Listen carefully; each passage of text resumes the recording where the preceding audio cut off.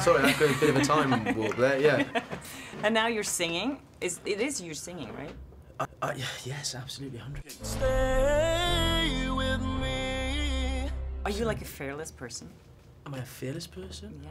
No, not at all. I'm filled with fear and worry all the time, but you know, you get over it and you want to do something, you have to get over it. Do you like getting like pushed like that? And I don't know, I mean, if Yeah, I think so. I think it's nice to be outside of your comfort zone, and I certainly felt like that with this, you know.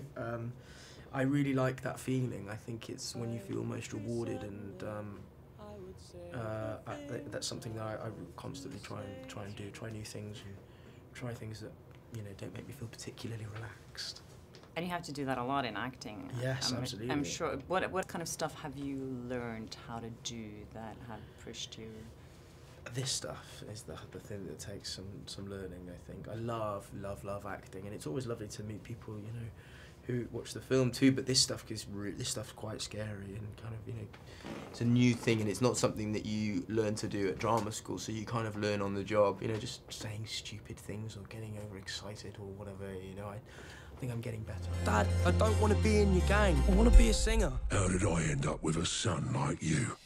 So are you anything like this guy? Are you very determined? I think so, yeah, I think so. I certainly feel like, you know, in my working life that I'm quite committed and determined to sort of achieve the things I want to achieve. So I think Johnny and I are similar in that way.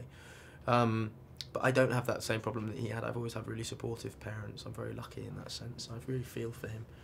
But, you know, it all sorts itself out in the end. It does. That's really nice. He's such a nice character. Yeah, I'm really pleased with him. He's lovely.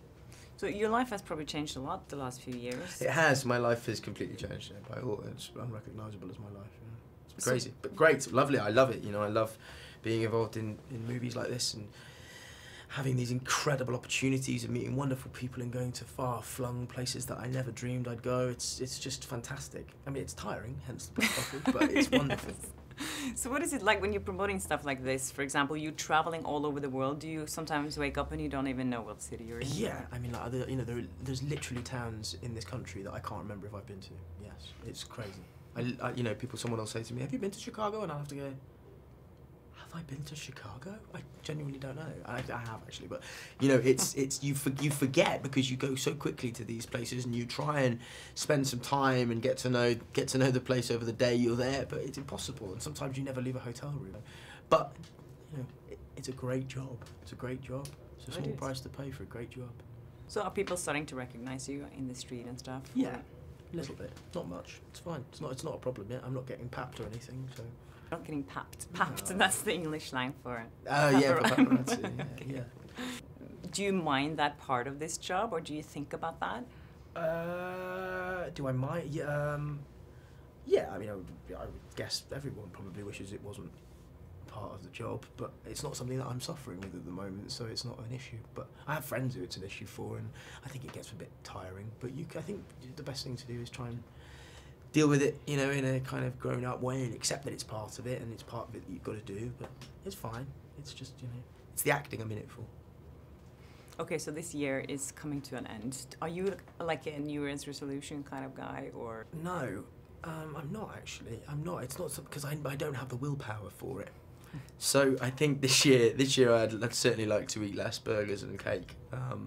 But whether I will or not remains to be seen. I love burgers and I love cake. So keep eating it. So maybe keep eating it, yeah. Not until I finish Robin Hood, though. They'll get very cross. You have to prepare a lot physically for... Yes, I'm in training for it now, yeah. So no cakes and... No cakes, no burgers, just green juice and fish. Excited to see that one. Yeah, Thank you it's going to be really good. Thank yes, you. Thank you. Have a lovely rest of your day.